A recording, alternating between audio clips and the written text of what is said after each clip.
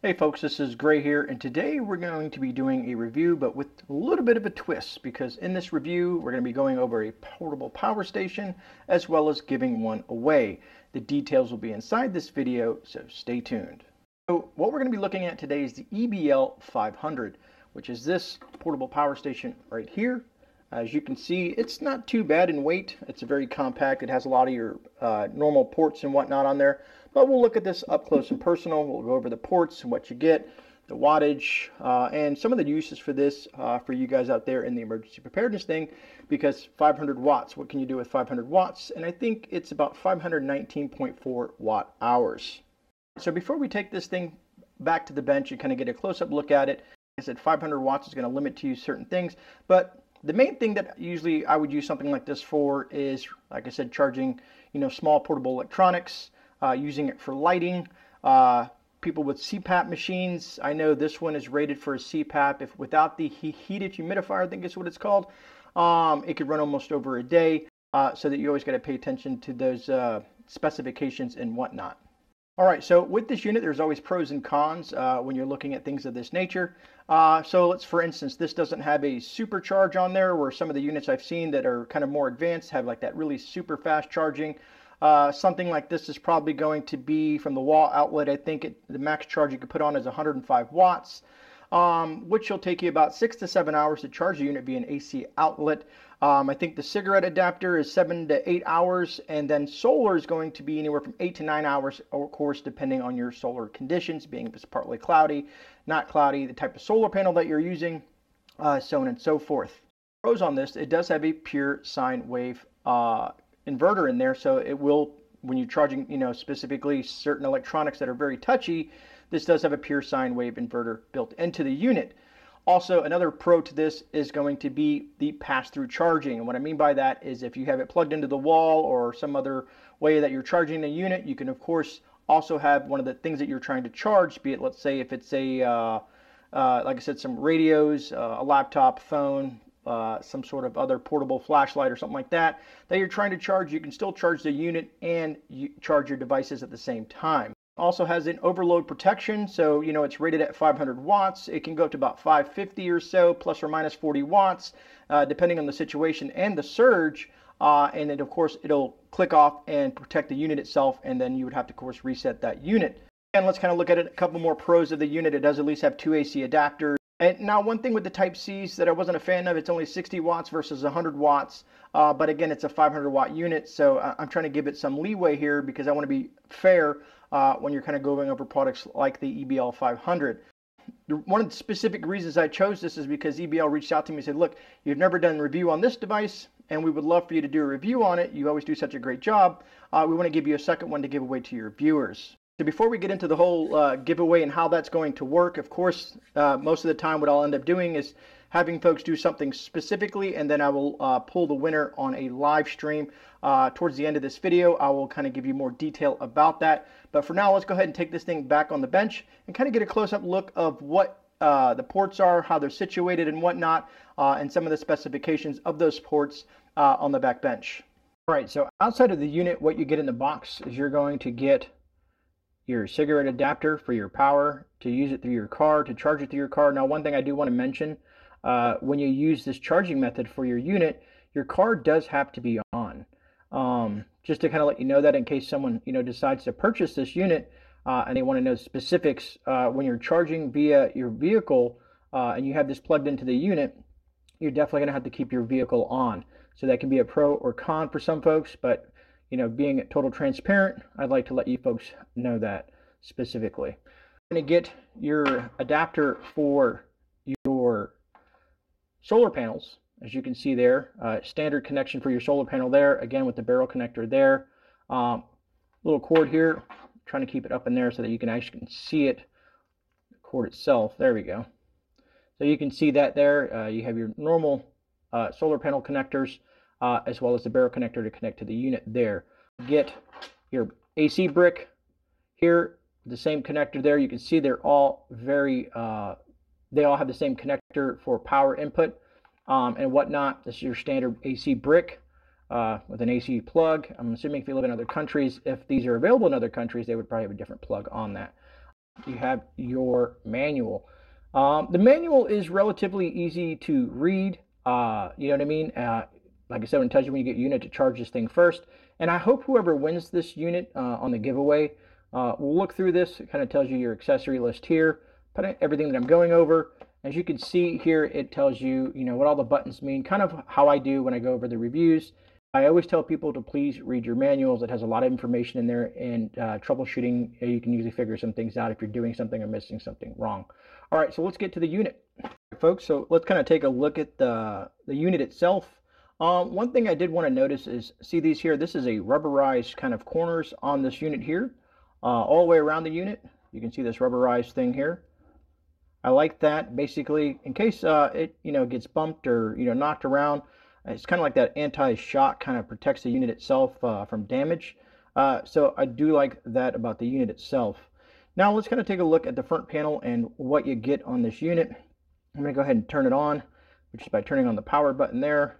You can see it's charged up to about 100%. And I always charge the units just to make sure that they're functioning and discharge them a little bit, but then I charge them up for the reviews. Anyways, so I'm going to go ahead and kind of touch certain things in here, but let's kind of focus on some of these other things real quick. I'm going to kind of bring this up close to you here so that you can see this is your input here. This is your DC input and your PV input.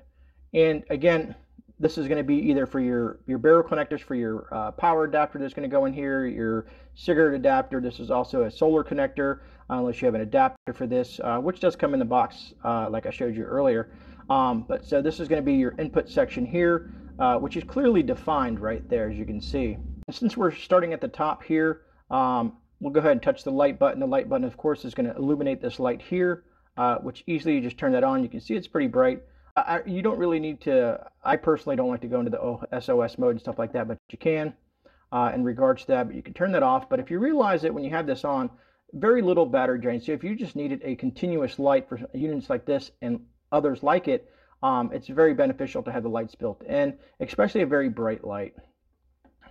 All right, so now let's kind of move over here to your barrel connectors and your cigarette adapter. As you can see, this is a 14 volt 8 amp max barrel connector. I think these are like 5525s, the technical name for them. And of course you have a 14 volt 8 amp cigarette adapter for your unit. Now to access this, of course, it's going to be very easy. You can just hold that in. You'll see that's going to pop up on the screen there. I don't know if you guys can see that. Bring it up a little closer to you. You can see how it says the DC on there. And that's going to conclude your small DC section here. Now moving over to the USB, of course you're going to hold that on. Light's going to go green. That's how you know it's active. And also this is going to say USB on as well. And here we are. So you have your quick charges, which is nice to have. You have two quick charge 3.0s, which is your USB type A. So you have 1, 2, and 3. So 3 quick charges, which is always a benefit. So that is definitely a pro for the unit. And also, some people always ask about the screen timing out. The screen will time out roughly in about 20 seconds. If you have, let's say, something else going on and you walk away with it and you're wondering why the screen's off, it's a 20-second. And you can literally just touch anything. And that screen's going to pop back on that light in a minute. It's just it's a power saving thing. You can even see that I haven't even pulled this off. I don't do it too often, but I know some people like that feeling of just pulling that plastic off. Makes so many people happy. Anyway, so you can see here's like I said, this can be beneficial to some and maybe not to others, but it's a PD 60 watt. Now I prefer 100 watt, but this is a 500 watt unit.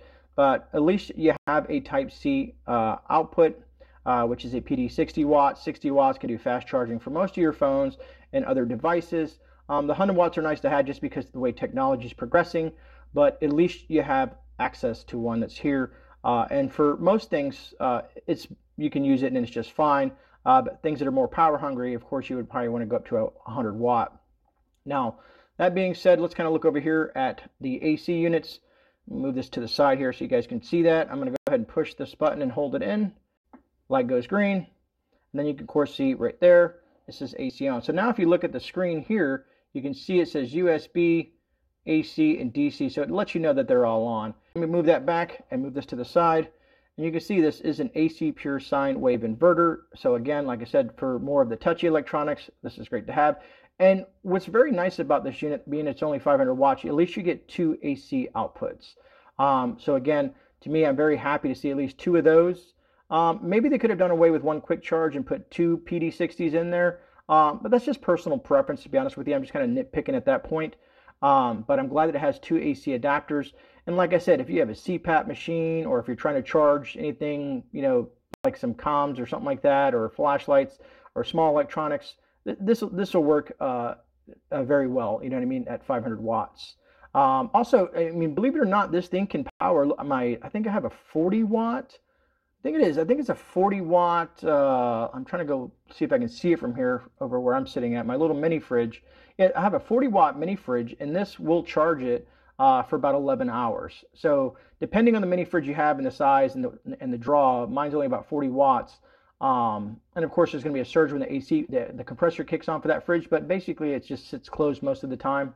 So very minimal draw and roughly about 11 hours. And like I said, things like CPAPs and stuff like that, like the last one I did, it had a 300 watter, a portable one, which is nice to on the go. I mean, you can technically possibly take this on the go as well. I forget the weight of this one here, but you could possibly take this on the go as well and keep it in your vehicle. But for at home, for a CPAP, like I said, a normal CPAP, and I don't mean normal in general, but without the heated humidifier is what I'm saying. They usually draw between 15 to 25 watts. You can probably get almost a day out of that. Now, if you have a heated humidifier on there, of course, that's going to change the game a little bit because it's a little bit more of a draw, and you're probably only going to get maybe 12 to 18 hours out of it, depending on what type of unit that you have. Other than that, I mean, it does have your fans on. Since I've been using it, I haven't really had too much issues with any type of ventilation issues. Matter of fact, I'm looking, yeah, those are ventilation issues. I wanted to make sure I wasn't going crazy for a second because those are very small and they're directed down. I don't know if you guys can see that. When you hold it up, you can kind of see the ventilation there. It's a very compact unit. For those folks up here, this also has, let me kind of bring that down there. You do have a wireless charging deck on there. And let me set that back down on that. And it does have a handle that you can use, as you can see up there. So it's nice when units have handles because it makes carrying them a lot easier. I like the handle that it gets recessed when you're done with it, so it's nice and compact and closed there. Really like to do to push these things to the limit, and the reason why is because it's only 500 watts. This is not going to be powering anything like a small what's it called, hot plate. This is not going to be powering what's other words, and it doesn't have a it does have a BMS system in there, but all right, now I remember the word I was looking for, a uninterruptible power supply. So it doesn't have that in this. So this is just basically going to be a power station used for supplemental power during a power outage or something like that to supplement something that you may already have, let's say your gas generator or a larger unit and whatnot. But this is portable, and let's say you have a small child and they need light and maybe a small fan in their room.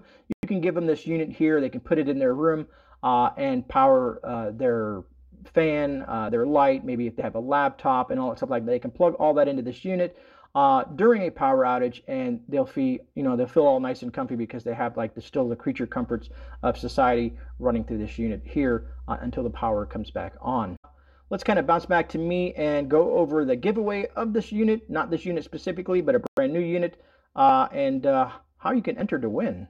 All right, so now that we got a kind of a close-up look at the EBL 500, you got to see the ports, some of the specifications, and I kind of went over some of the basic overviews of the unit itself. Let's talk about if you want to win something like this and how you can win a free EBL 500 watt portable power station. This exact same one, except it'll be brand new in the box versus the one that I'm using, so that you guys can get the best of the best, you know what I mean? Something out the box with all the bits and pieces and whatnot. So I want to say thank you to EBL for giving me that opportunity to give one of these away. I'm sure it's going to help someone out there. So a lot of folks are going to say, well, how do I win this, Gray? And when are you going to pick the winner? So this is how it's going to work. I'm assuming if you watch this video, or maybe you skip through and you're like, okay, how do I win the unit itself? First, please like the video. That's always appreciative. It helps the algo and gets the video pushed to others, and other viewers can get a notification on their thing. Please be subscribed. You definitely have to be subscribed to the channel because this is specifically geared towards my viewers. And B or C, drop a comment down below. Either it can be your thoughts, it could be what you would use this for, or anything of that nature. Just want to say, hey, great, thanks for dropping a video, truly appreciate it. Whatever that you want to put, or if you want to put some cons or pros, it doesn't matter. Just drop a comment down below, and that'll enter you to win. Now, how am I going to pull that winner? So this Tuesday coming up, I wish I had the date on me, but I will put a thing in my community tab along with this video and the date, and then I will connect the live stream when that live stream goes live, but it'll be Tuesday at 7 p.m. Eastern Standard Time coming this week. What I'll do is I'll use this YouTube comment picker to just randomly pick a comment out, and that's how we're going to choose our winner. Now, if that winner doesn't respond in a timely manner, which is like 7 days, usually I give everybody a week to respond, then we'll choose another winner on the following week, because we have several giveaways to do in regards to other things and other products throughout the month of April. Other than that, folks, I hope you enjoyed this video. I truly appreciate you guys stopping by and watching the video in its entirety. If you learned something or just enjoyed the video, please give it a thumbs up. I truly appreciate that. And if you're new here, please subscribe. It's always very appreciative. And remember, folks, you are not alone. This is GreyMan. I'm out. I'll see you guys in a rebound, and God bless.